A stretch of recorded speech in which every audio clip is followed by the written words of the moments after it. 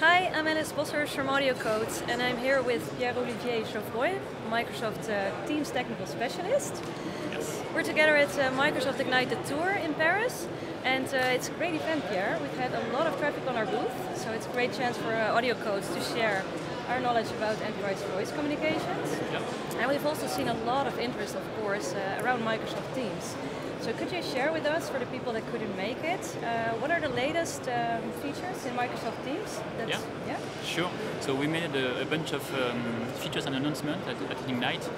Some of them are really related to Microsoft Teams as a collaboration platform to really increase user productivity and collaboration on their day-to-day work. Yep.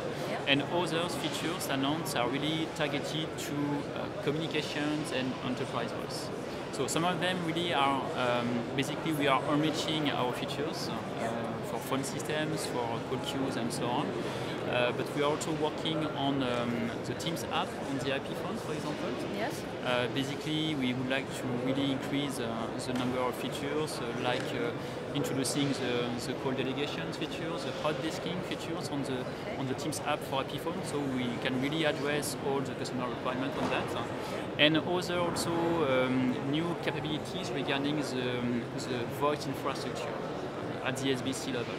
So it's basically providing more analytics to the customers to support them to deploy the SBC and to connect the SBC with Microsoft Cloud. Also providing new media routing optimizations, so we can really address all the the specific customer site topologies, for example. Okay. And how do you fit Microsoft Teams in with AudioCodes? How's our partnership? So AudioCodes is really a long-time partner for Microsoft. We started years ago with Skype for Business Server, and then now Skype for Business Online, and now Microsoft Teams.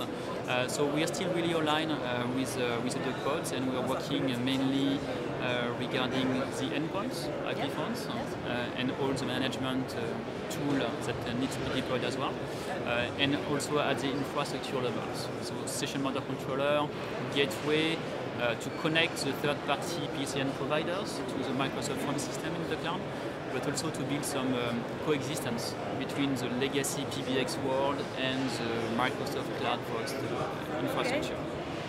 Thanks for the summary, and thanks for this excellent event. Thank you very much. Have a nice rest of the day, and thank you all for watching.